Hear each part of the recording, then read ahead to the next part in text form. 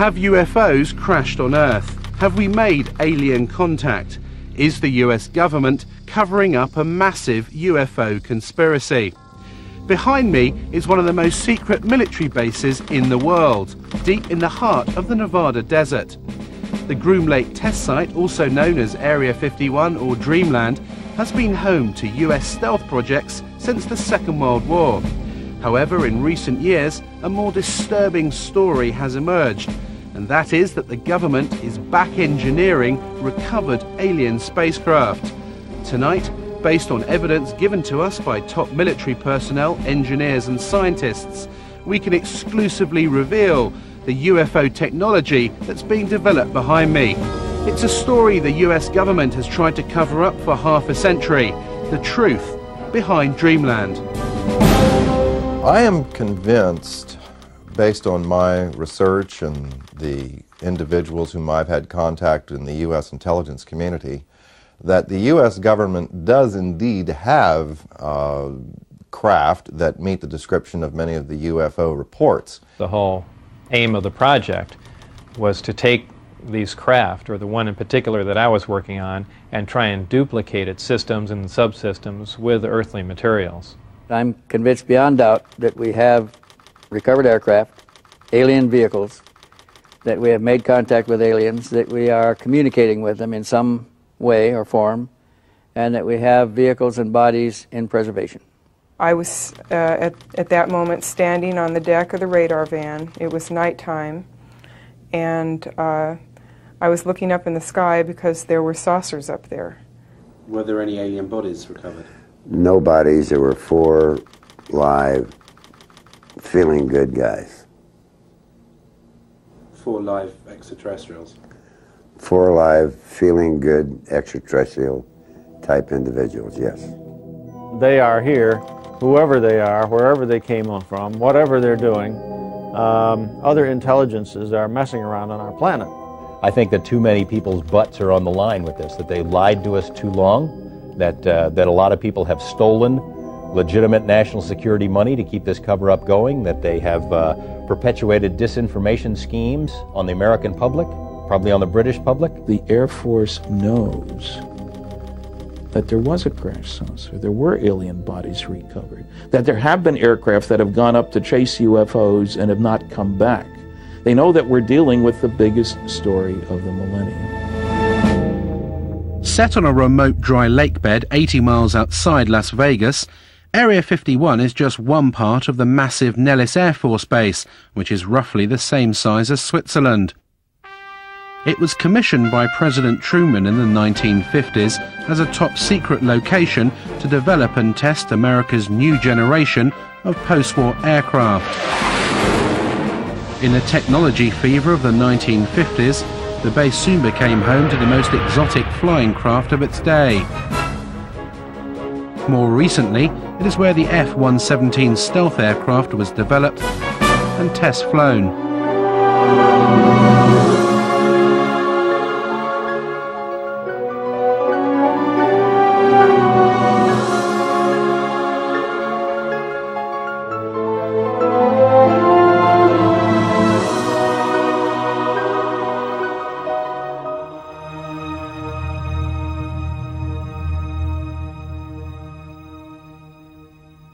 This is an area that has been known but officially denied for many decades. We go back quite a ways into the 40s and 50s with the development of the U-2 spy plane, the SR-71. All of our super secret aircraft have been developed and test flown out in this particular area. The A-12 from its inception through its retirement was operated out of only 2 locations. Area 51 at Groom Lake was its original home. The first aircraft was delivered there in January of '62, and the last airplane left on June 21st, 1968. The US Air Force denies that Area 51 exists, despite footage of the base and Russian satellite photos that we have obtained, which clearly show hangars and a huge runway stretching across the lake bed. In the face of constant denials of its existence, the base has expanded since the 50s, with several passenger jets now landing every day, carrying hundreds of workers to the base. With this level of personnel, the few buildings that can be observed above the ground are merely the cover for a large underground facility.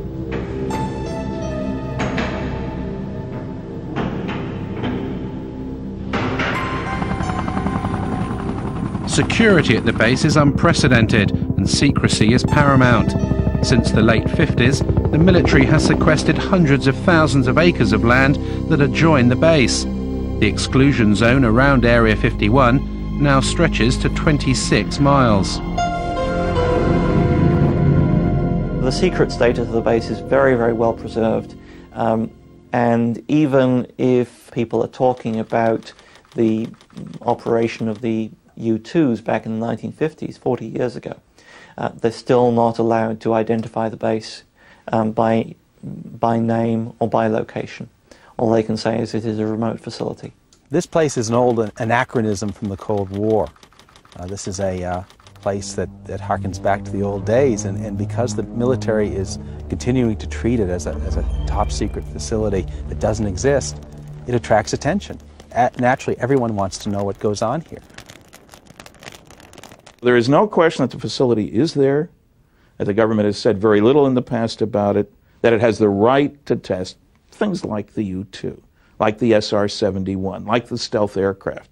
People forget the stealth aircraft, over $10 million spent on developing it, and more than a decade before its existence was even announced. That's what you do out at Groom Lake. Now, the real question, I suppose, is, are there any flying saucers out there? We took to the skies to see the base for ourselves. Flying at an altitude of 10,000 feet, we edged to within 1 mile of the restricted zone. Having made contact with the tower, we soon found out how seriously Area 51 guards its airspace. From here, remain on the 4375, going off right, take you back up in a few miles. We're just curious, is there any activity today out at the Groom Lake area? Any activity where, sir? Out at the Groom Lake area.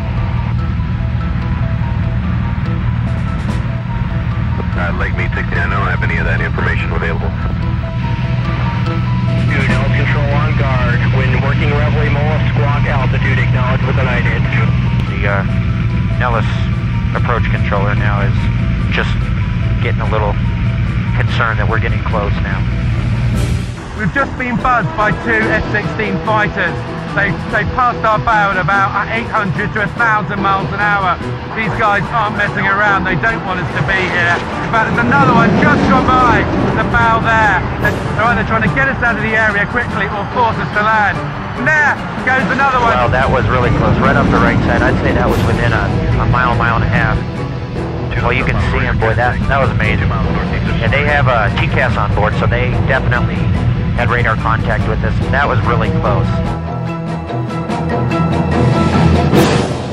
In 1989, one man blew the lid off Dreamland. His name was Bob Lazar, and he claimed to have worked at the Groom Lake site, back engineering recovered alien spacecraft.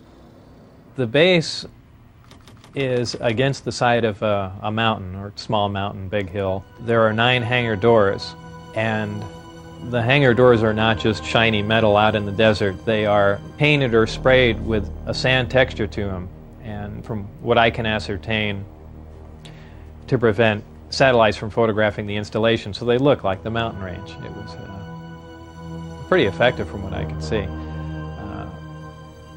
On the first occasion when I drove out there, all the hangar doors were closed, but at close range you could tell that they were doors and they would open. We drove around the left side of the installation, and there was the main entrance in there, and went through some gates and a security check and went inside, and it seemed like a typical government building.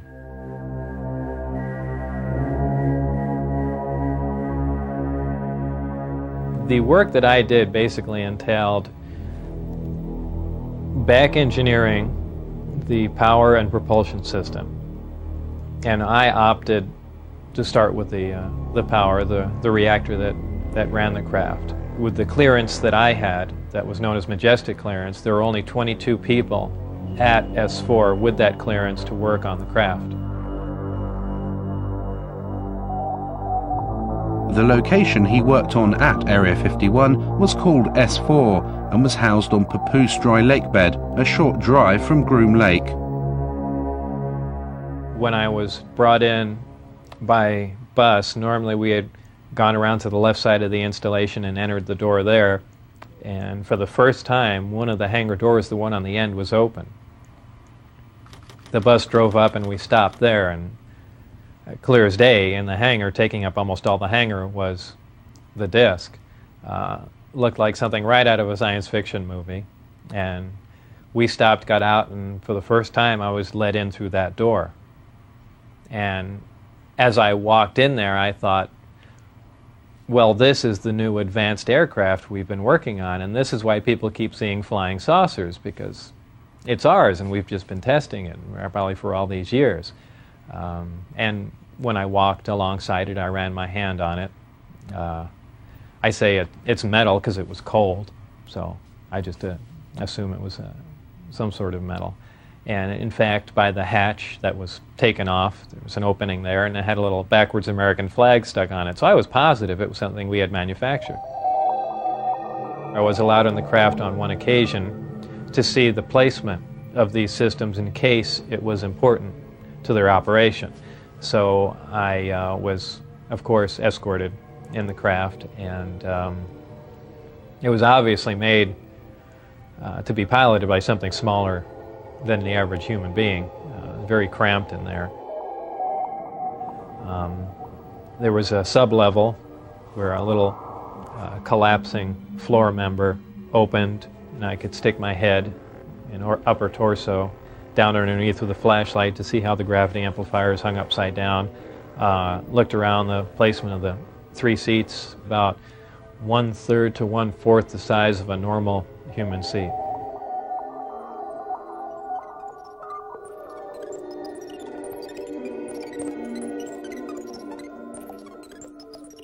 At one point when I was in the craft, one of the archways became transparent. There were some technicians working on something else that I had no knowledge of.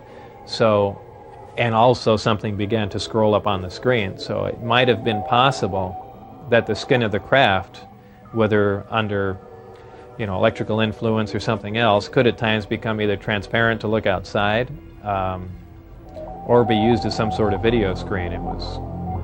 That was pretty amazing. When I went outside and looked at it, it looked as if it was just a plain piece of metal again.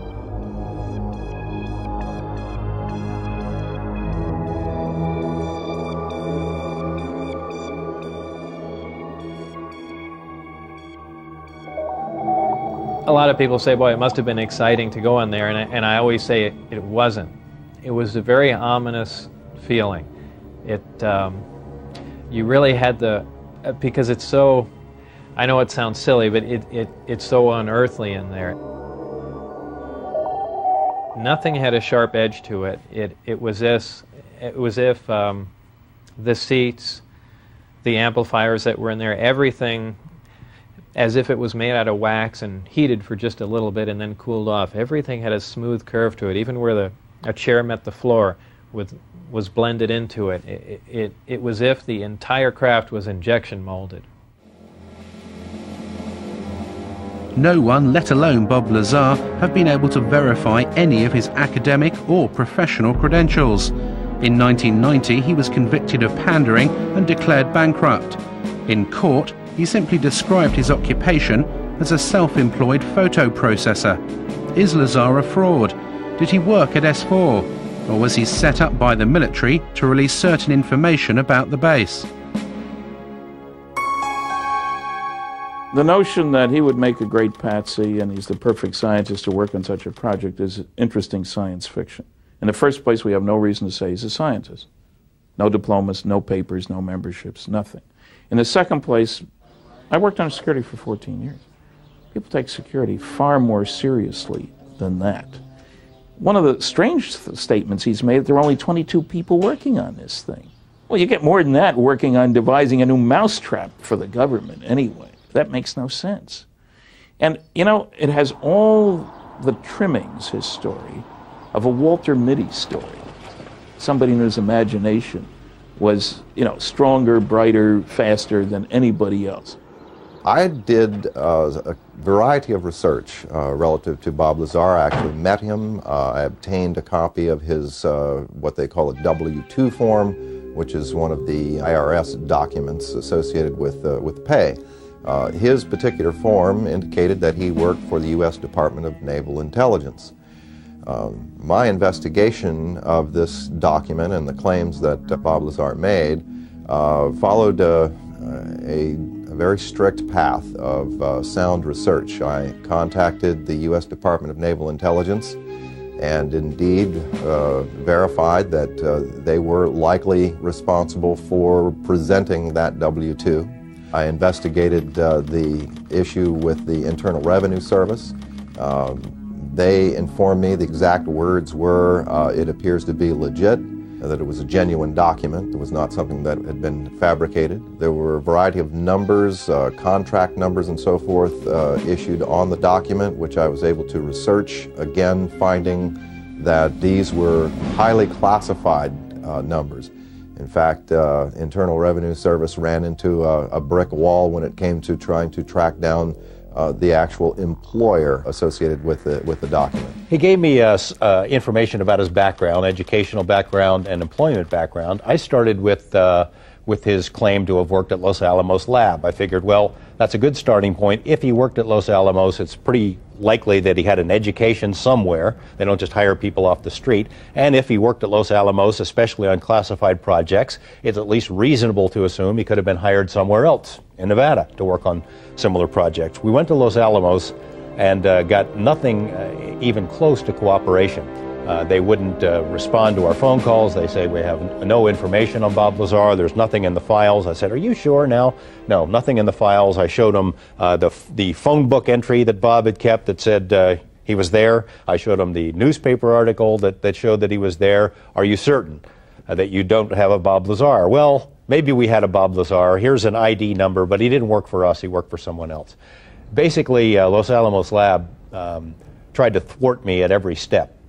Were completely uncooperative in trying to get information about Bob, and I found that to be the case at every step of the way in trying to verify his background. I'm the one that couldn't find any records or anything. I mean, I'm the one that brought that up because I was the first one to run into that. Initially, I couldn't get a hold of my birth certificate either, and that was one of the things that concerned me, is they might be trying to make me essentially a non-person. I think it's most likely that Bob Lazar was indeed set up to be the conduit for certain information relating to this extraterrestrial project.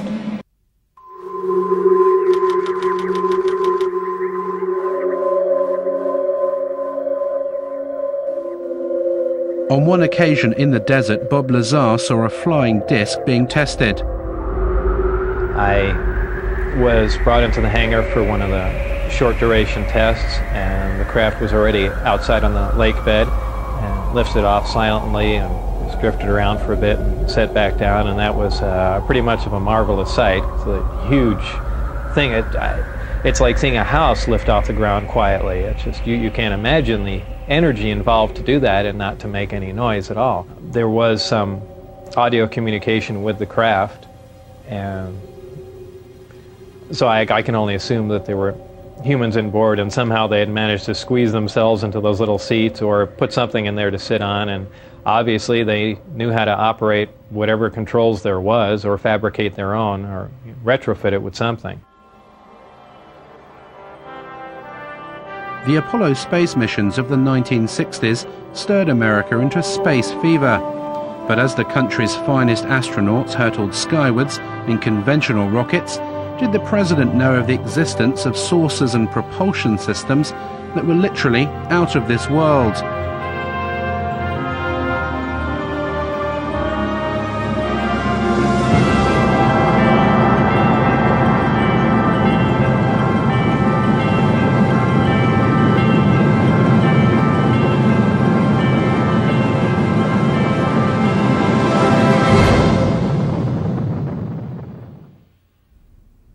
Dr. Edgar Mitchell of the Apollo 14 mission and the sixth man to walk on the moon has carried out extensive investigations of the alleged saucer crashes as well as the question of alien contact.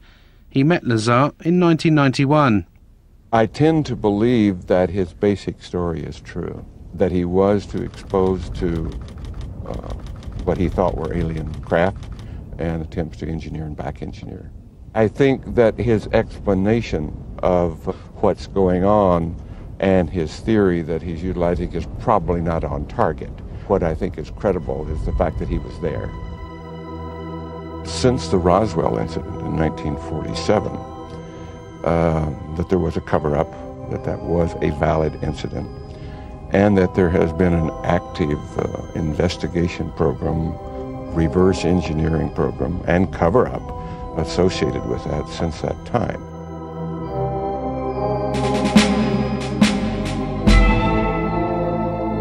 After working at S4 for several months and in clear violation of his top-secret clearance, Bob Lazar decided to tell his closest friend, Gene Huff, about his work at the base. My reaction was to, without pressing him against his will, find out more, get him to tell me anything I could. And it wasn't disbelief. I think I was actually motivated to further read. I started investigating other books on UFOs and other researchers' information to see if anyone knew anything, and needless to say, they didn't know what Bob knew. 1 month later, in March 1989, Bob Lazar went one step further. He decided to take his friends to the desert and show them a flying disc test. I had remembered most of the days and times of testing. So I believe it was 8 or 9 o'clock on a Wednesday night, somewhere in March '89, I believe.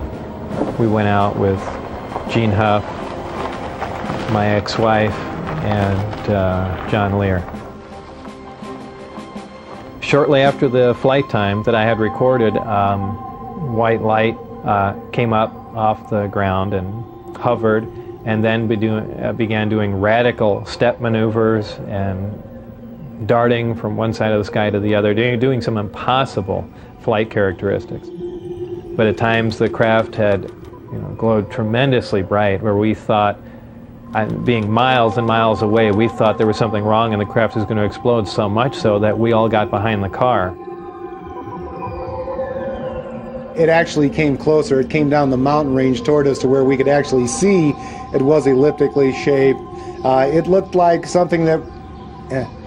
It's strange to explain. It looks like an explosion that starts to explode and stops and doesn't explode and dissipate. That's how bright the light is. Your brain interprets it as an explosion about to happen. On his third visit with his friends to observe the discs at night, Bob Lazar was arrested. He was taken to an unknown location for interrogation and never returned to Area 51. They threatened my wife, they threatened to kill my wife. They said they'd stop at nothing.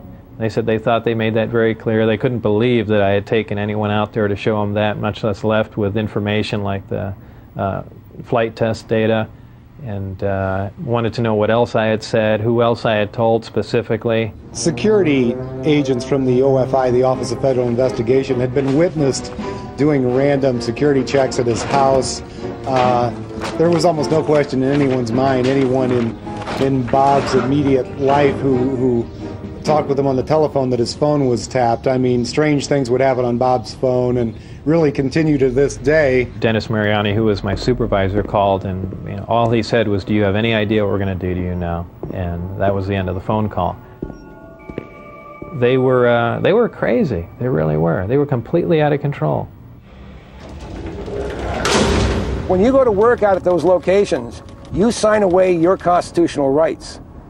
You sign a piece of paper saying that if you violate your security agreement and you discuss programs that you're working on without a trial, without right of appeal, you're going to go to Leavenworth Federal Penitentiary for 20 years. That's a real big incentive to keep your mouth shut. We had an engineer who worked at this TV station who, before he was here, had worked at Area 51 and had seen one of these craft under a tarp. Walked into a place he probably shouldn't have been. I arranged to do an interview with him. He lives in another city, in another state. He agreed reluctantly as long as I would block out his face. Well, we make the arrangements on the phone. The interview is supposed to happen the next day. He gets up, goes to work. There are two men in a car outside of his house. talking into a radio. They follow him to work. When he gets out of work, they follow him home. No interview. I mean, it happened again and again and again. Same scenario. It has been very difficult to talk about this. It's almost like every time I relate the story, it gets a little easier, but when I first started talking about it, it was like my mouth didn't even want to form the words, and the sound didn't even want to come out of my throat. So I can only guess from that there was a very strong suggestion given to me not to talk about this, not to remember it, and if I did remember it, not to ever talk about it to anyone. This man is a 71-year-old mechanical engineer who, like Bob Lazar, claims to have worked at Area 51. He started working there in the 1950s on a flying disc simulator built to train US pilots. He said he's been given permission to talk to us about certain specific aspects of his work, but asked us not to reveal his identity. We received the disc from extraterrestrials. This particular one that I had to work on, or did work on, was from the Kingman crash. And that was later on taken to a Nevada test site where, at the time, I didn't know. Were there any alien bodies recovered? No bodies. There were 4 live, feeling good guys. 4 live extraterrestrials? 4 live, feeling good extraterrestrial type individuals, yes. And where were those 4 extraterrestrials taken? Initially they were taken to New Mexico. And then several months later they were taken to the Nevada site. One of the things I worked on was a flying disc simulator to train pilots to fly this strange looking craft designed for humans to fly, not for any extraterrestrials to fly. His most fantastical claim was that he worked at Area 51 with an alien codenamed J-Rod for 16 years on this simulator project. J-Rod is a gray alien, about 5'4". His role was only as a translator, scientific translator. That was all. If we wanted to put something in the place of what they had, he had to agree with it. I would have a question, you know, and I would bring it up in my mind, just how I wanted to present it with him, and he'd already know that I had this question, and he would already have the answer for me. And if he responded, it would be in my voice. And you wouldn't even open your lips. It is possible that he and a few thousand others are working on the project, either here or elsewhere. Is this a few thousand other greys? A few thousand other greys like himself. The nearest town to Area 51 is Rachel, population 150, and home to the most famous bar and grill in Nevada, the Little Alien. The local residents have seen their highway truck stop turned into the UFO and ET Center of America. Tourists flock to Rachel to scan the skies in the hope of having a sighting. For all the hype, the sightings of bizarre lights in the sky do continue. Local resident Chuck Clark has had many unexplainable sightings. The most remarkable sighting that I've had in the last 3 years took place 2 years ago, February of '93. I watched a glowing object ascend vertically from the area south of Area 51, where S4 would be located, hang motionless in the air for about 10 minutes and then slowly start to descend. All of this while I thought I was watching a illumination flare that was launched from a mortar tube. I can hear jets in the background. I'll zoom back a little bit. This is looking straight over Steve Medlin's ranch, right here off 375 highway. This is right over the peaks. Once it got down to the ridge line, however, it was in front of the hill that had come up from behind. The hill was about 12.5 miles from my position. It came down to a few feet above the ground at the base of the hill, hovered momentarily, which is still consistent with what a flare might do in calm air, but then suddenly it shot off westward, covered 4.8 miles in 1 to 1.5 seconds, and stopped cold, also about 30 feet off the ground, hovered just long enough for me to get it focused in my binoculars for maybe 2 seconds, and then it vanished right in place. We've seen video of craft that were luminous, that would move across the sky as if it was skipping a stone across water, or sort of a sewing machine effect. What we see across the screen are a series of lights, of dashes of light, as the object moves from point A to point B. And a rather strange warping occurs that's very difficult to unravel until you go frame by frame and you begin to see what is actually occurring. Therefore, we are seeing what you might call a shadow effect of the propulsion mechanism at work.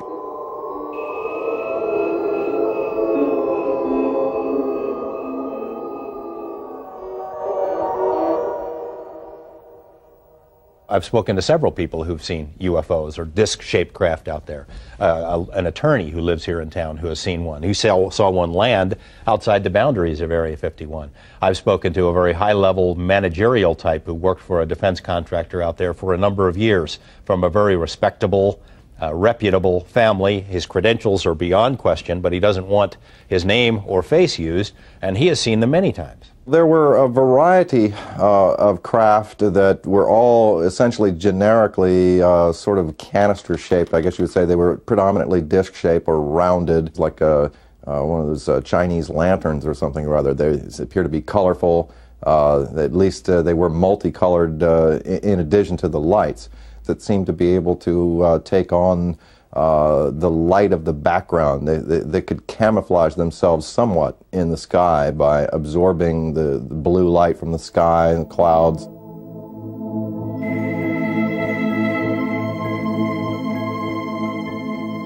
What are these lights in the sky, and are they indeed flying saucers? We asked US Navy physicist and UFO expert Dr. Bruce Maccabee to examine the footage. Basically what you see are lighted objects doing things way off in the distance. You don't really see any structured craft. Some of the video material, a very small amount that I've seen, seems to show lights doing strange things like hovering and then moving suddenly to another location, maybe, and moving slowly and jumping around a little bit. I've concluded that they aren't ours. That means they belong to somebody else, and they're not made here on Earth, basically, so they must be coming from the outside. How they get here, who, in quotes, they belong to, I don't know. Extraterrestrials is a reasonable proposal. All the arguments that have been put forth that it couldn't be people from another star system in the galaxy or whatever because they can't get here from there, those arguments are not physically correct, because we could get there given enough time and money and desire to do it. However, it's clear that these other intelligences, whatever they are far beyond us in terms of technologies. Coming back, just doing a loop.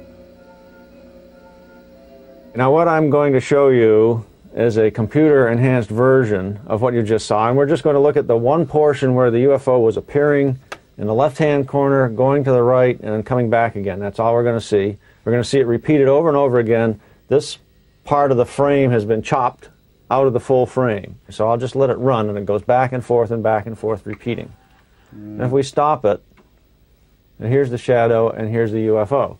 So basically we have a triangle with one side and two angles that we know. The net result is I can calculate the UFO position in three-dimensional space. Right. Turns out to be about 7,000 feet away from the camera. So having analysed it, what we seem to have here, Bruce, is a genuine UFO. Yes, there is an object out there 7,000 feet away. It wasn't one of ours. It's about 30 feet in size. A genuine UFO.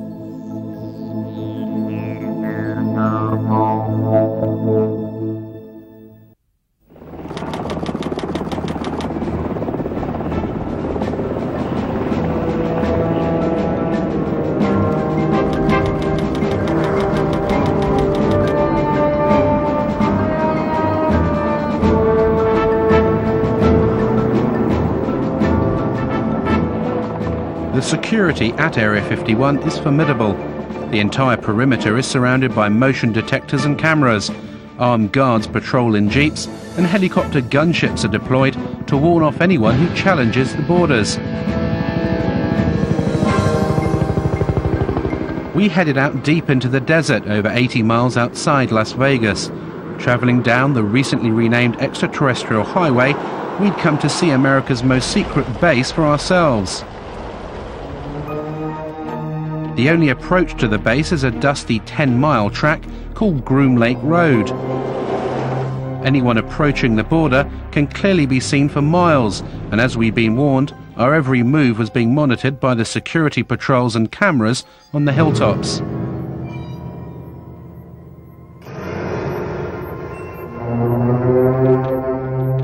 This is as far as you can come to go to the Groom Lake base. It actually says on these signs that use of deadly force is authorized. There are security patrols all over these hills. They've been watching us for the best part of the last hour. There are motion sensors, security cameras, and if I did walk over this line, I would be immediately arrested, taken to the guardhouse and interrogated for anything up to a week. As soon as you step over the line past this sign, you lose all rights.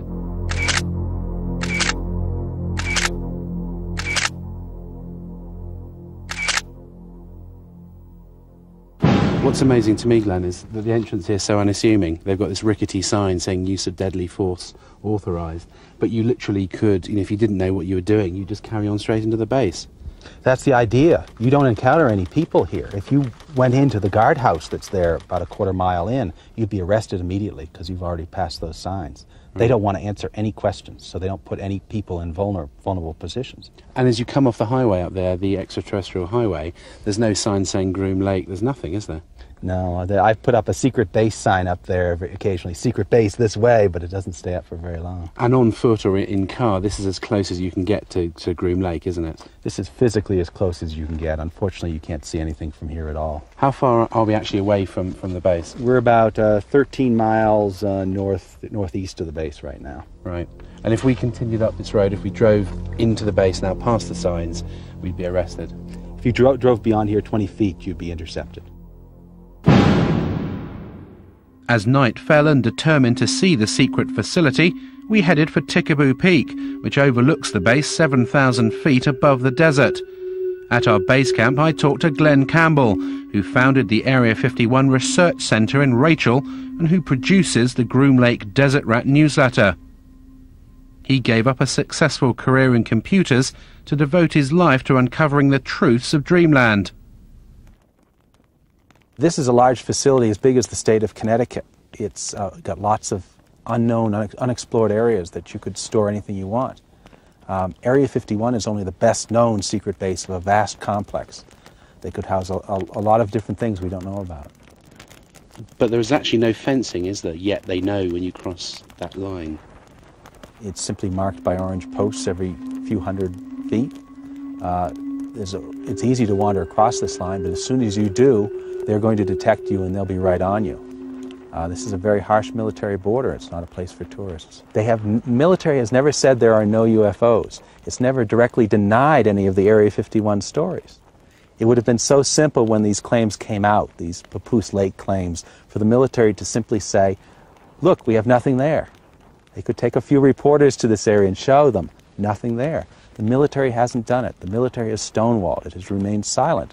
And that's the most damning thing that they can do. At 3 a.m. we started our final ascent of Tikaboo. We needed to reach the summit before daybreak in order to see the base lit up for its nighttime test flights. Even at night, the roar of the jet shattered the silence of the desert.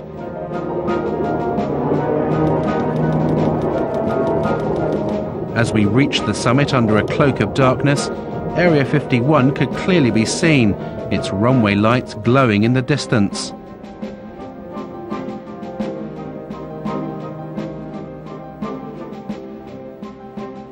After trekking for several hours, we finally set up camp here, some 7,000 feet up. And since the crack of dawn, we've been watching non-existent flights, ferrying non-existent personnel to this non-existent base. Tikaboo Peak is the last safe vantage point where you can clearly see dreamland. But how long before this too is claimed by the military?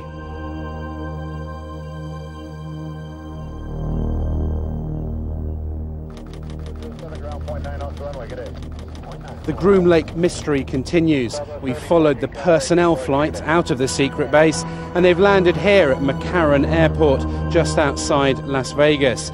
There are apparently over a dozen flights every day, ferrying the personnel in and out of America's most secret base.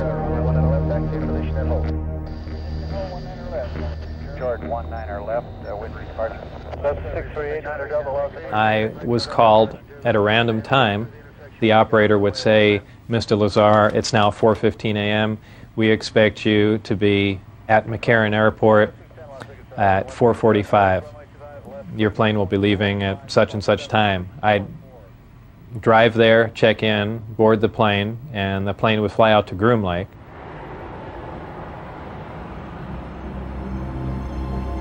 As the Groom Lake workers headed off in their cars, we tried to enter the terminal. Who could you point me to at the base who could give me some information? Okay, what I want to tell you right now, you're trespassing on private property. Sorry, we thought that was the point. You're trespassing on private property. You're inside our gate. And I'm going to advise you right now to leave the premises immediately. Okay? Is this government? You're to do that immediately. This is private property. You're trespassing. Leave the premises as soon as I get to get the information. Is it government property or is it just private? No comment. You're trespassing. Okay. Who are you trying to kid, bud? I just You're trying to bullshitting me and quit it. Is there anyone you can point us to give us any details of?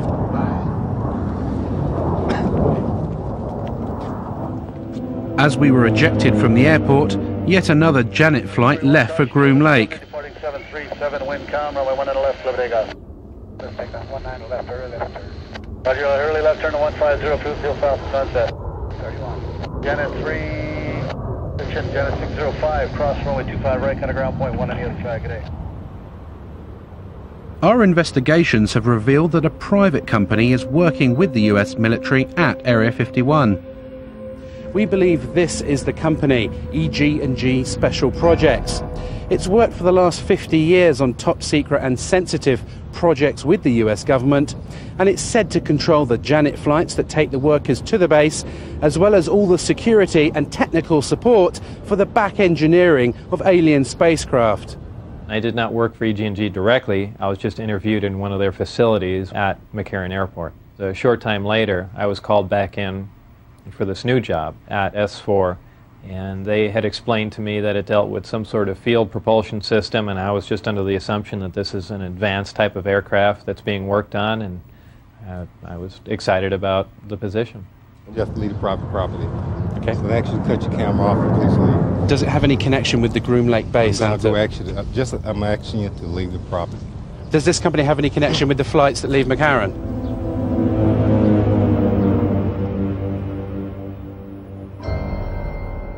EG&G has been the central civilian contractor for Groom Lake basically since the beginning. They're the people who military folks come and go, other contractors come and go. EG&G has had the contract since the very beginning. So if anyone were to know what's going on out there, it'd be EG&G. They're not talking.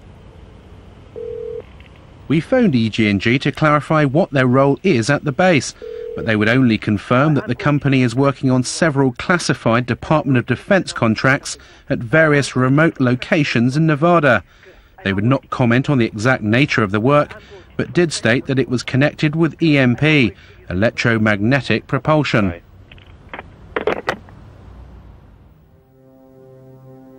If recovered alien craft are buried deep beneath the Nevada desert, then the power to release this information to the public lies deep inside the corridors of Washington. As an intelligence insider said to me, the problem isn't obtaining the information, it's handling the truth.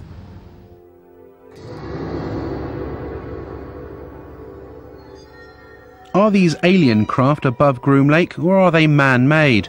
Have the US military developed the technology to build flying discs? Join us next time on Dreamland. There's a great deal of legitimacy to this UFO phenomenon, to the issue of alien intelligence. This is something that's not at all new to the U.S. military. There's programs that they're working on today that are 50 years ahead of anything that you and I could even conceive of. The black project teams are operating without oversight from official committees, from Congress, if you will. I find that exceedingly distressing, frightening, the ultimate big brother scenario. Everything is being run by the ETs. They're so far beyond us in terms of technology that I don't think we would have a chance. I don't think we've yet scratched the surface on what's happening out there with regard to flying saucers. There are a variety of activities, some of which are classified throughout what is often called the Air Force's Nellis Range Complex. The range is used for the testing of technologies and systems and training for operations critical to the effectiveness of U.S. military forces and the security of the United States. There is an operating location near Groom Dry Lake. Some specific activities and operations conducted on the Nellis Range, both past and present, remain classified and cannot be discussed.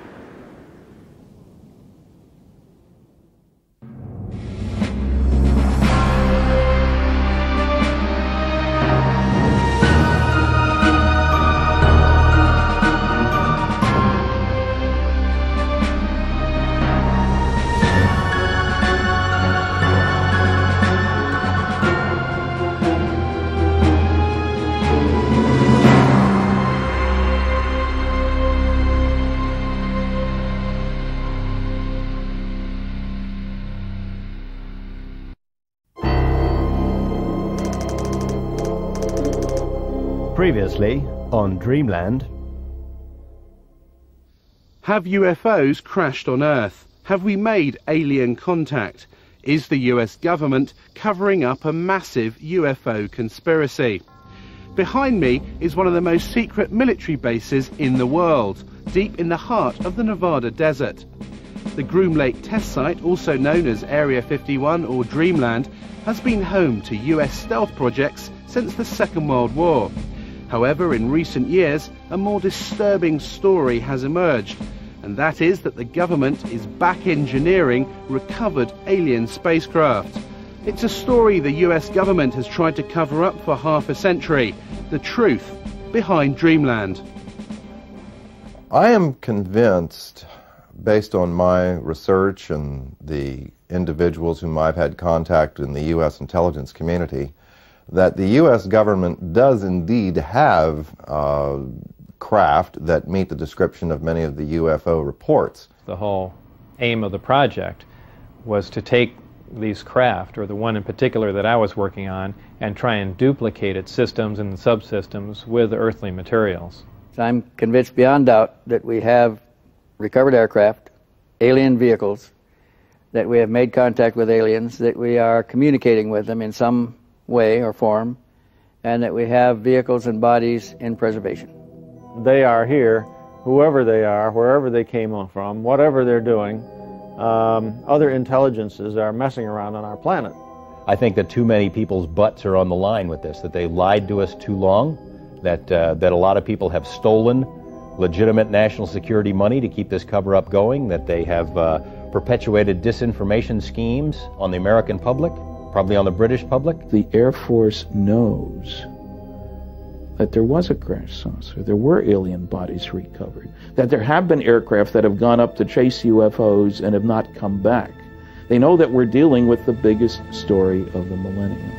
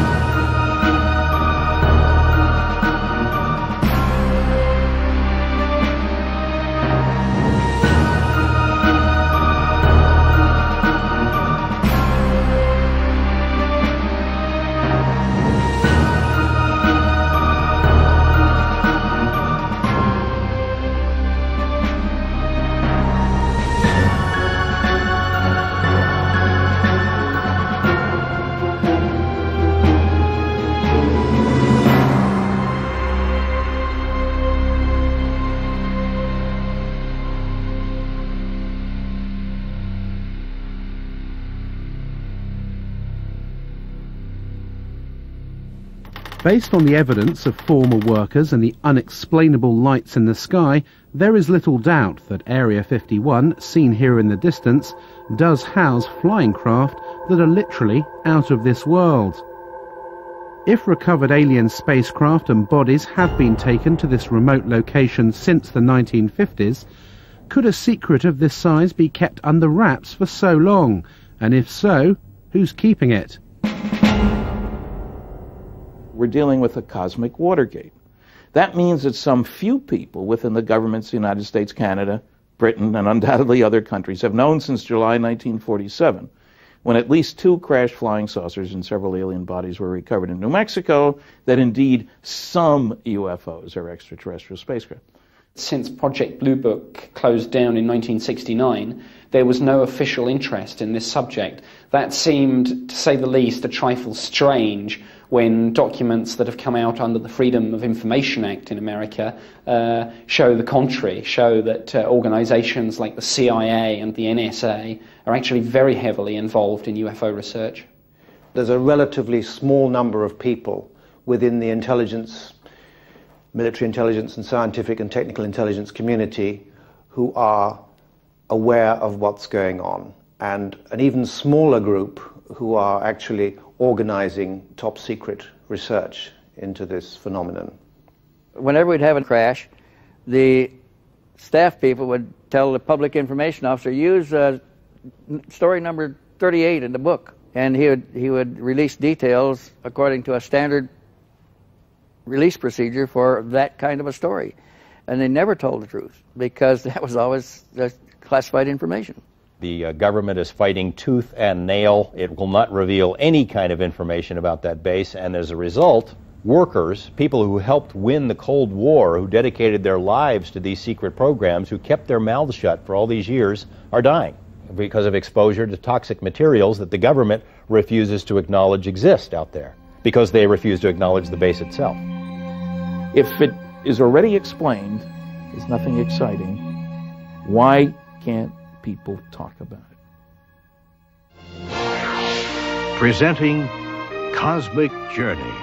One of the most revealing glimpses of just what the Pentagon knew about the existence of crash saucers and alien contact came in 1989 with the development of a top-secret project codenamed Cosmic Journey. Cosmic Journey is a new experience in live entertainment, a new concept and a new dimension.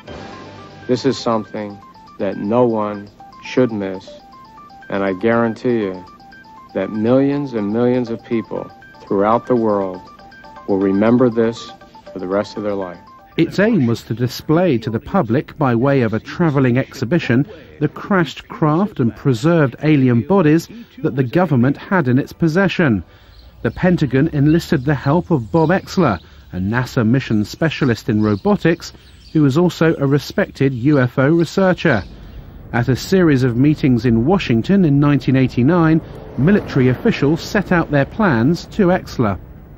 They were devising a variety of kiosks to show the history of the UFO sightings, UFOs associated with the space program, and of course aliens associated commonly with the abduction phenomenon. I was shown a photographic rendition that involved an actual, what appeared to be some form of an alien creature, typical to the gray aliens that have been referred to popularly in the publications and the press. The creature was encased in sort of a glass coffin-like structure that was being preserved. There was a lot of apparatus, tanks and so forth, probably some form of a cryogenic tank to preserve the body from decay.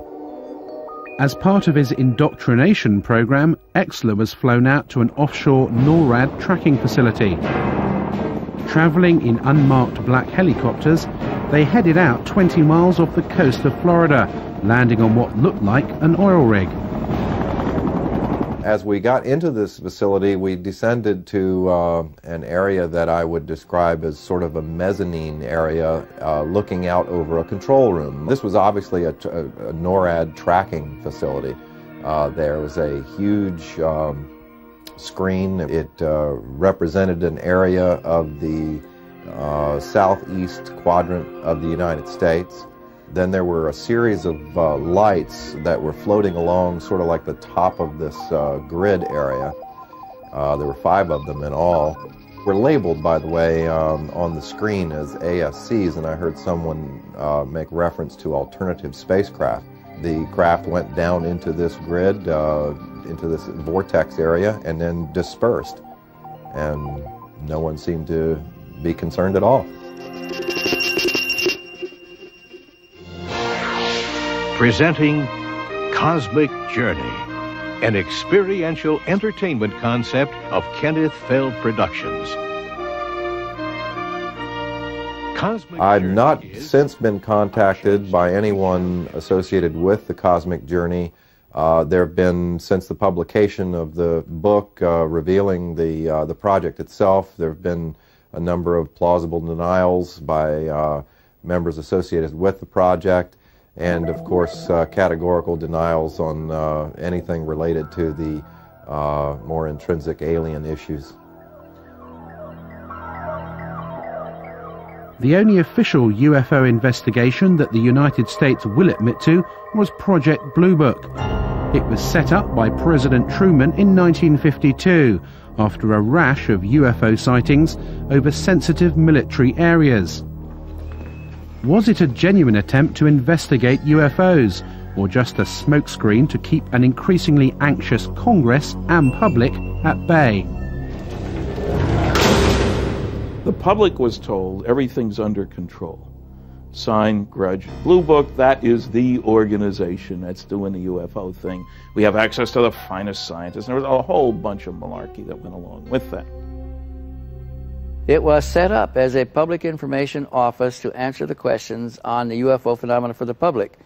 And their case information, their files, were sent down from upstairs, from where my office was, where my desk was.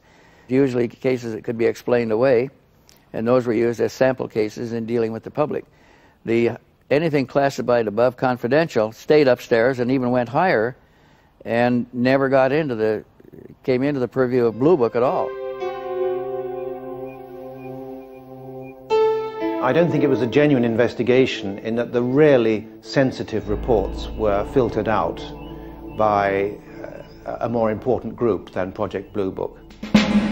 We have obtained copies of Project Blue Book documents. There are literally hundreds of reports of UFO sightings and eyewitness accounts from both civilians and military personnel, many that were unexplainable. Project Blue Book is still some 40 years later the most important body of evidence admitted by the US authorities that we have made contact with extraterrestrials. The investigation was closed down suddenly in 1969. No reason was given. Blue Book was the cover organization. That's the one you heard about. That's the only one ever mentioned.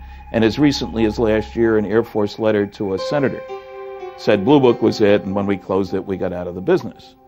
In reality, all these other groups concerned with monitoring the skies were continuing to look at militarily important cases. A light in the sky means nothing.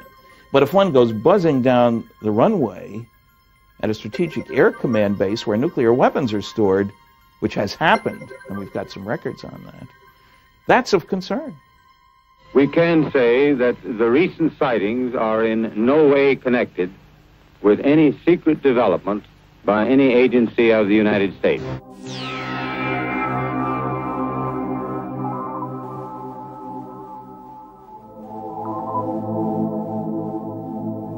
You can go and look through the Project Blue Book records and find numerous sightings which have been, quote, explained. And you go and look at the explanation and you find the explanation does not fit the description by the witness or witnesses. That's evidence that the Air Force was trying to get rid of the problem by explaining it away at all costs.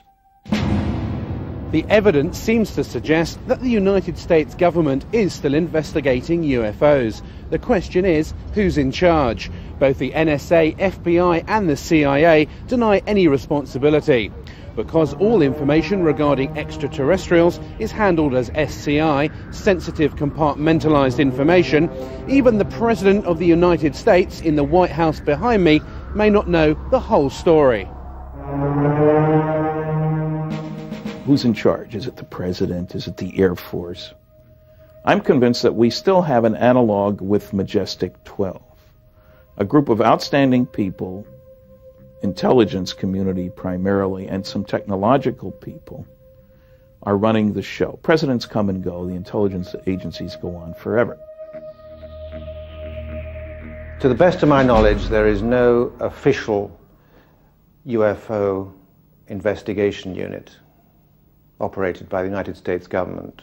However, unofficially, the records show that the Defense Intelligence Agency, through its Defense Attaché system, has a remit to report on UFO incidents worldwide, and that's easily provable, despite the fact that the DIA maintains they have no interest at all in the subject. I tried during my 3-year tour of duty to establish contact with an opposite number in the United States. I made repeated attempts to do that, but consistently drew a blank. I was told that since Project Blue Book closed down in 1969, there was no official interest in this subject.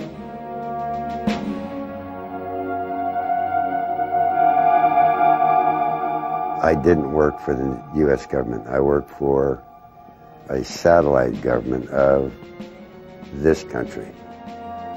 As far as the Senate concerned, I think there was only one left, and that was Bob Dole. And as far as the presidents are concerned, the only presidents that I feel that I met at the facilities back in the 50s and 60s were Nixon and Bush. We contacted former President George Bush to ask him what he knew about the existence of recovered alien craft and the developments out at Area 51. We received a fax response. Unfortunately, we are not able to provide answers to the questions that you send. President Bush's policy of long standing is not to comment on or engage in speculation about alleged classified programs of any kind. A close confidant of George Bush and a man well acquainted with Area 51 was Admiral Bob Inman. His credentials are impeccable. He was director of both Naval Intelligence and the National Security Agency, as well as deputy director of the Defense Intelligence Agency and the CIA. In a telephone conversation with Bob Exler in 1989, he referred to recovered vehicles becoming available for research. Do you anticipate that any of the recovered vehicles would ever become available for technological research outside of the military circles? Again, I honestly don't know. 10 years ago, the answer would have been no. Yeah. Whether as time has evolved, they're beginning to become more open on it, is a possibility. He knew from an official standpoint that these vehicles, these objects existed, that they were in military, U.S. military custody, and that there were scientific projects associated with those. I believe it is the first revelation by anyone in a high enough level capacity within the U.S. government, especially within the intelligence community, to in effect acknowledge that we are indeed involved, that UFOs are real, that they were developed by non-human intelligence, and that somehow or another we have acquired possession of that technology. Inman does not say much. There is no reference, there's no mention of UFOs, spacecraft, anything like that.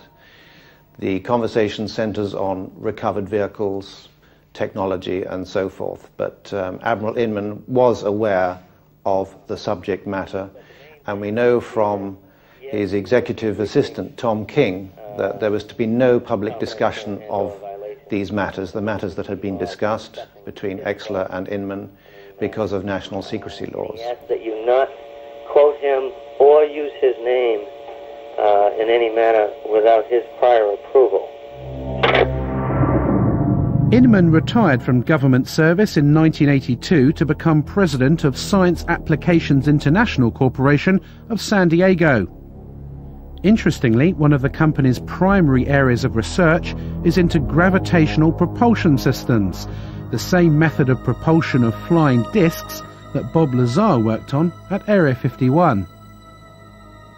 Jane's Defense Weekly, the popular military and defense publication, published an article about SAIC, and there's a postscript to the article that anyone who believes in the science of anti-gravity to be too arcane, too esoteric, even for the U.S. Air Force, should consider the electric propulsion study undertaken by SAIC for the Astronautics Laboratory, which is now part of the Phillips Lab. The study's primary objective was to outline physical methods to test theories of inductive coupling between electromagnetic and gravitational forces to determine the feasibility of such methods as they apply to space propulsion, and in simplified terms, an anti-gravity propulsion system. It remains for some the ultimate quantum leap.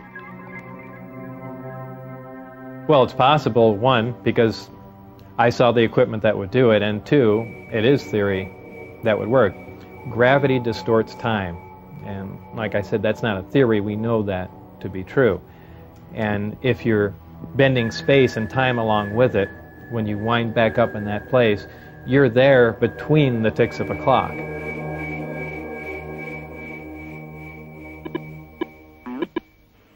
We called Admiral Inman to find out what he knows about Area 51 and why his company is developing this gravity propulsion system. Let me get right to the point that you're after. Yep. I had occasion in several different jobs to ask the question, was there any credible evidence? When I was the vice director at the Defense Intelligence Agency, the National Security Agency, the Central Intelligence Agency, I inquired at each of the three places at different times, do you have any credible evidence that would support the existence of UFO or, aliens? Yep. And the answer was always no. Janes wrote an article in which it mentioned Science Applications International, and it referred to some of the development it was working on as the ultimate quantum leap, exotic, shall we say, gravity propulsion systems.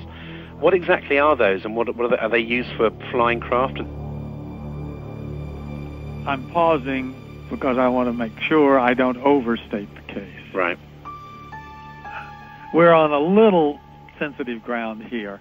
There have been, over the years, I thought some of the early allegations of activity out in Nevada 15 years ago could well have been reflection of the prototype testing of some of the stealth vehicles. Some are clearly scientific phenomena. Some of it, again, will be something as simple as weather balloons, right, that break loose, that get lost and go drifting. But there probably is some of it that is directly related to testing of late 20th century, early 21st century military technology related partly to reconnaissance in some cases and others to, attack aircraft.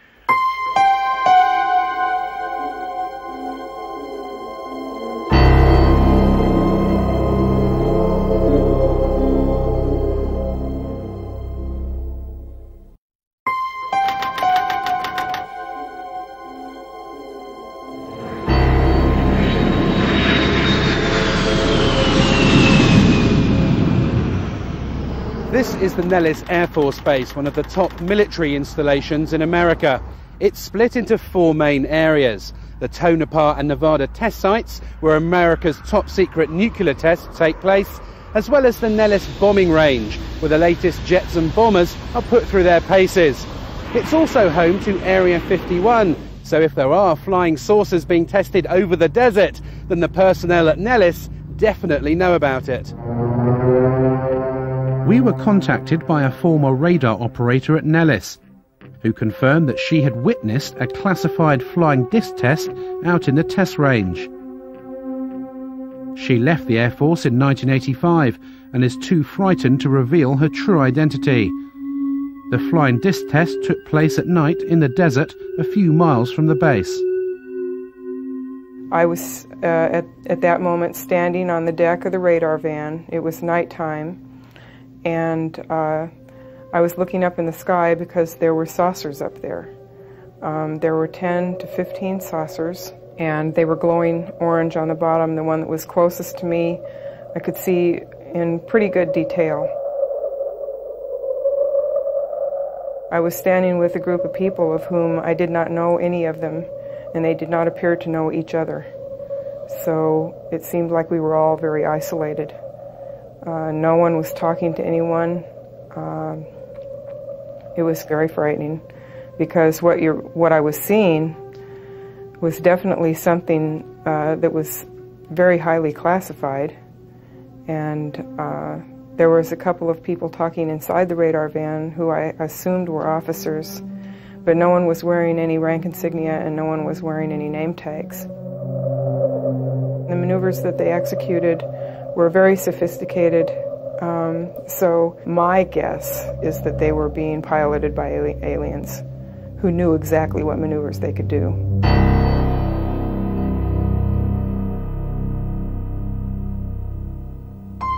As part of the test, she was taken to what she believes was Area 51. We were taken to a medical facility that was very sophisticated. Someone came and took me into an examining room, and they had me lay down on a stainless steel table. And someone came in through the door, walked around the table up beside the right side of my head, saying in a real deadpan, monotone voice, "Stay calm. Stay calm, stay calm." When he got up by the side of my head, he had a hypodermic needle hidden in his hand. He brought it up, and it went straight into the right side of my neck, and whatever chemical it was went straight to the brain. It has taken her over 10 years to come forward with this information. It has been very difficult to talk about this. It's almost like every time I relate the story, it gets a little easier, but when I first started talking about it, it was like my mouth didn't even want to form the words, and the sound didn't even want to come out of my throat. So I can only guess from that there was a very strong suggestion given to me not to talk about this, not to remember it, and if I did remember it, not to ever talk about it to anyone.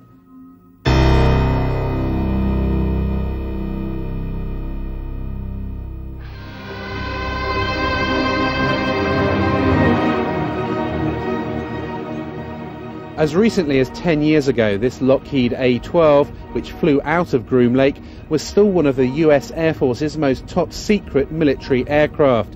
If you'd seen it in the skies at night, you may be forgiven for thinking you'd just seen a UFO. So how many of the hundreds of thousands of UFO sightings every year are nothing more than military aircraft? And is the great secret of Groom Lake just a 21st century descendant of this airplane?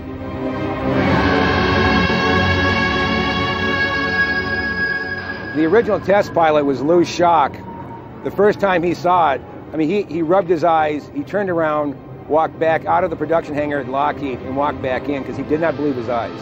You know, initially they were going to call it El Salvador instead of Cygnus. For the simple reason, in Spanish, that means the Savior or Jesus Christ. Like everybody who saw the airplane could not believe what they were seeing. It was a Buck Rogers airplane. This airplane was built, designed almost 40 years ago. 40 years before that, the hottest thing flying was a Seversky P-35.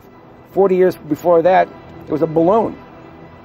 So the technology has not stood still. So it's a very good possibility that we are looking at man-made transportation for the 21st century. The United States Air Force alone, in 1997, according to the latest budget request, will spend more than $11 billion on research, development, and production of secret weapons systems of one kind or another. That's considerably more than the entire research and production expenditure of any other military in the world. I am very distressed that the black project teams are operating without oversight from official committees, from Congress, if you will, from public oversight, with black budgets that no one knows where it's going or what it's being used for. I find that exceedingly distressing, frightening, the ultimate big brother scenario. I think a good part of the reason for keeping everything classified is because this is an awesome weapon. Now you think the amount of energy that this system can put out, weapon system if you want to look at it as that, and it obviously had some weapon potential. Just think about being able to deploy something like that virtually instantaneously anywhere in the world. You know, you have a conflict in the Middle East, how long does it take you to get an aircraft carrier over there? Well, it takes a long time. Here's an awesome weapon power that flies, that can move somewhere virtually instantaneously and, you know, pound an enemy virtually into dust. Yeah, that's something to keep awfully secret at any price, because that's something you can almost conquer the entire planet with. I'm convinced that human beings are building disc-shaped craft. In fact, it was reported that by 1960, the U.S. military had already developed a disc that could operate silently. Man-made flying saucers are indeed real. This is the Avrocar, which was launched in total secrecy in 1955, less than 10 years after alien saucers were allegedly recovered from Roswell, New Mexico. A CIA memorandum in 1955 stated that the Avrocar was based on research developed by German scientists in World War II. We have obtained the only film ever taken of the first top-secret test flights in Canada in 1960. Why was the military test-flying saucer-shaped flying craft in the 1950s, when Project Blue Book denied they existed? Was it a cover to hide the real alien saucers being tested out at Area 51? Like Project Blue Book, the Avrocar was scrapped suddenly in the late 60s after millions of dollars were spent. No reason was given. More recently, the Lockheed Skunk Works in Palmdale, California, unveiled Project Dark Star, an unmanned aerial reconnaissance vehicle. Seen in hangars or in the skies, it is a UFO. I think it's time that you get a look at the newest star in the world of airborne reconnaissance. Ladies and gentlemen, I present Dark Star.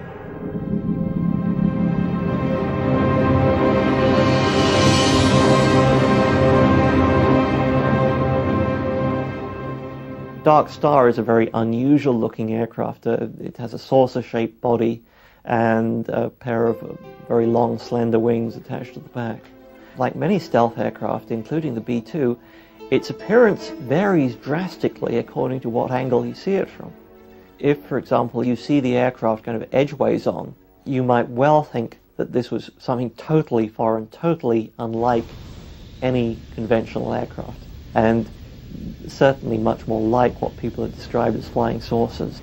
I think it's quite possible that some of the things that are being developed in the United States today are of such a revolutionary nature and still very secret that when they are seen from time to time, as things inevitably do get seen when they're tested, that they could be mistaken for what people think are UFOs.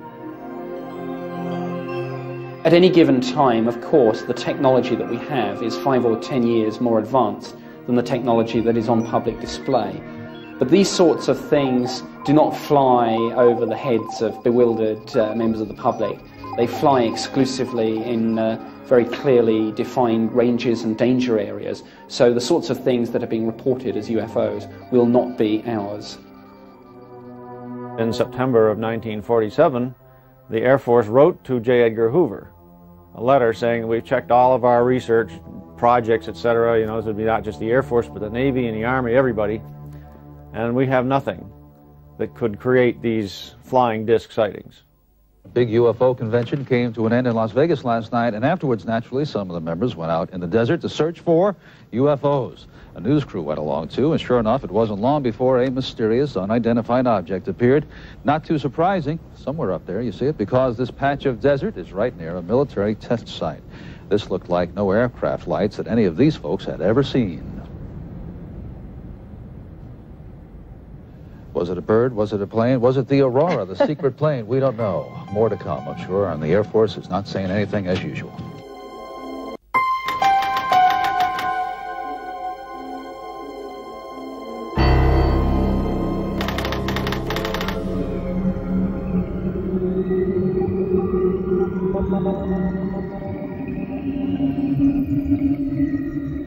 If UFOs are man-made craft, how do you explain the tens of thousands of cases of reported alien abductions every year? In 1975, 7 loggers were heading home after a day in the forest to Show Low, Arizona, and came across a bright light in the trees in the distance. Driving closer, they could clearly make out the shape of a flying saucer, which was lighting up the forest around them. Mike Rogers and Travis Walton were in the truck. Stop, Mike! Stop the truck! It had lighted spots on it and was basically metallic, had a metallic framework. My first feeling was that it looked rather beautiful. But at that time it wasn't making any noise and it wasn't moving, it was just quietly perched there in the air.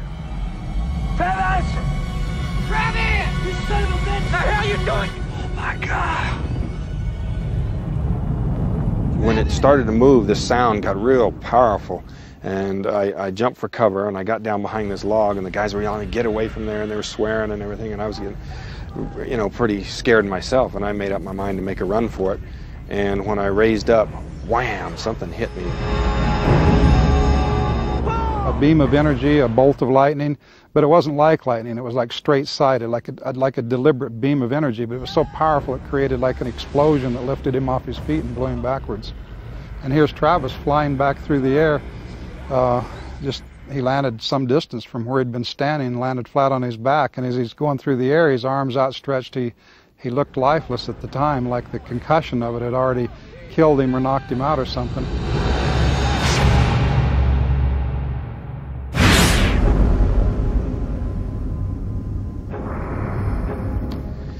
Well, I could hear the sounds of movement around me, and I had trouble focusing my eyes at first. I saw there was a light above me, and the ceiling was very close. I could feel I was laying on top of some hard raised surface.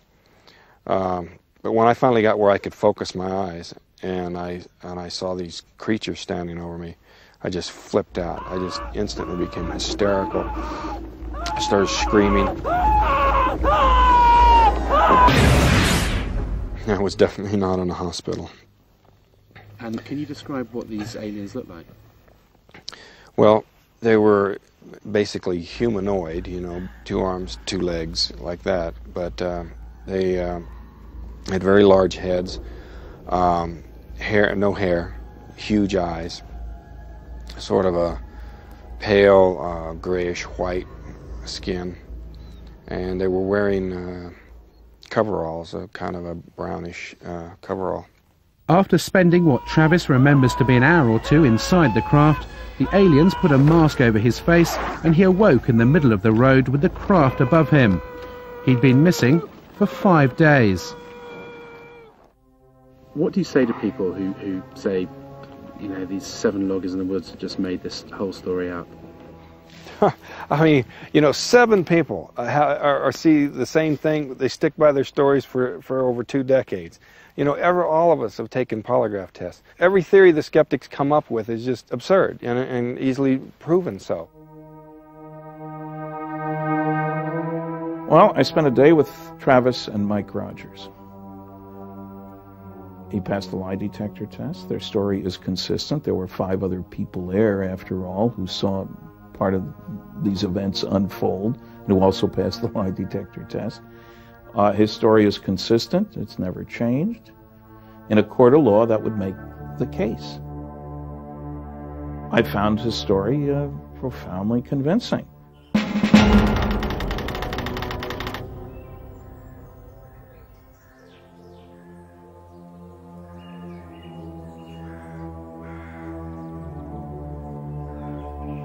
This is the Saratov Air Base, 200 miles outside Moscow. Behind these barbed wire fences is the Russian equivalent to Area 51. If you thought only the US government had flying disc technology, then you'd be wrong. The Russians have been working on a secret project codenamed Taryelka since the Second World War. Security here is unprecedented, and this perimeter fence is as close as we've been able to get to the base. We did secure some footage of the flying disc in the hangar. The code name for the project is Equipe, and it has been designed for humans to fly. We asked the scientist in charge of the project what propulsion system the craft uses, but he would not divulge what he called classified information. What is clear is that Taryelka is aimed at the commercial market, not the military. The Russian engineers here at Saratov see this as an alternative to aeroplane transport in the 21st century. Where the production and design expertise came to build the Taryelka, no one is saying. But surely it's more than just a coincidence that the base here at Saratov is so similar to Area 51, both in location and security. And as in the US, the Taryelka project was started in the 1940s, just after the alleged saucer crash in Roswell, New Mexico. I'm pretty sure that the Russians have those craft. We were told directly by a leading Russian scientist who had worked on these things that both the United States and the USSR had acquired information from captured Nazi scientists and had built craft like these. They knew that we had them. We knew that they had them. The story I got from the Russians before is that these same scientists who felt that there was an alien connection, Stalin himself, I was told, believed in this alien connection, that these things came from somewhere else. Now, I think because of the political changes and the political uncertainties in that country, even these scientists are backing off from that position. Well, we're not quite sure if these are alien anymore. They're not certain that the Kremlin needs any kind of a UFO expose right now. The Taryelka will be on display at trade shows around the world in a few years' time, sold off to the highest bidder. The fact that mankind may be transported in flying discs in the early part of the 21st century is a startling transition from science fiction into science fact.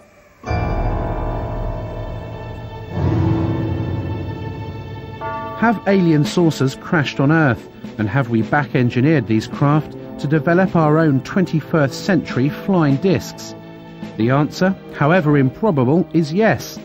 Area 51 does exist, and we have eyewitness accounts from at least 2 former workers at the base who confirm the existence of alien spacecraft. The truth seems to be out there, but will they ever admit it? It's likely to be a very long time before we discover what is actually being done out of Groom Lake now. If you look at the intelligence community particularly, they seem to wait anything from 15 to 20 years or more after something has been retired before they acknowledge its existence. Therefore, if things are operational now, we may not see them for another 30, 40 years. What also happens at that point is that things remain secret for so long that the people who originally decided they should be classified are retired or quite possibly dead. And it becomes almost impossible to declassify a program at that point because nobody knows quite why the secret is being protected. The Air Force headquarters files up through 1955, 9,800 feet of material. That's 1,000 four-drawer filing cabinets. When I went to ask for stuff out of these files, only 10% of the boxes I was interested in had been classification reviewed. And in those boxes there were withdrawal sheets all over the place. So secrets can be kept. They are being kept. One way that they're being kept is the naivete of the people who think, if this was going on, I would know about it. The ego is a powerful weapon. They have to know that it has to come out, and it has to be part of their program that it will come out. We just don't know what the agenda, what the time frame is. I think it's very reasonable, let's say if contact were made in the 1950s, I think it's very reasonable of the government to say, let's keep it secret for 40 or 50 or 60 years so we can study it, so we can reproduce the craft, so we can understand what it is we're dealing with and release it to society slowly. Perhaps that's what they're doing now. Do you think the secret will be out in a few years' time? I'm saying because I've got permission, I'll turn my papers over to you in 2002. And then you'll know who I am.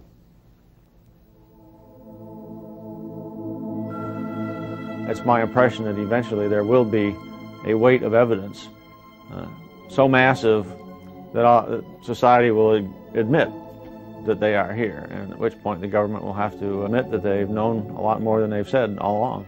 And this isn't just the U.S. government, this is virtually every government in the world. In 1979, the SETI program was set up to search the far reaches of space for intelligent life. It would seem that we now have an answer.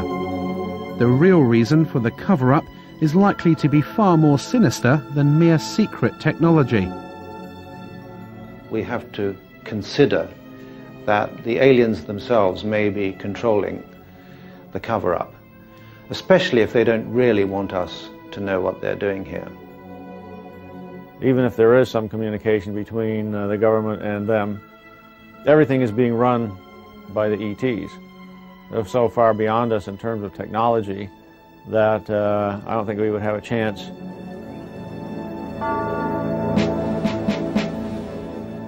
They, the officials in charge of this information, are going to look rather impotent were it known that there are extraterrestrials invading our airspace against whom we have inadequate defense.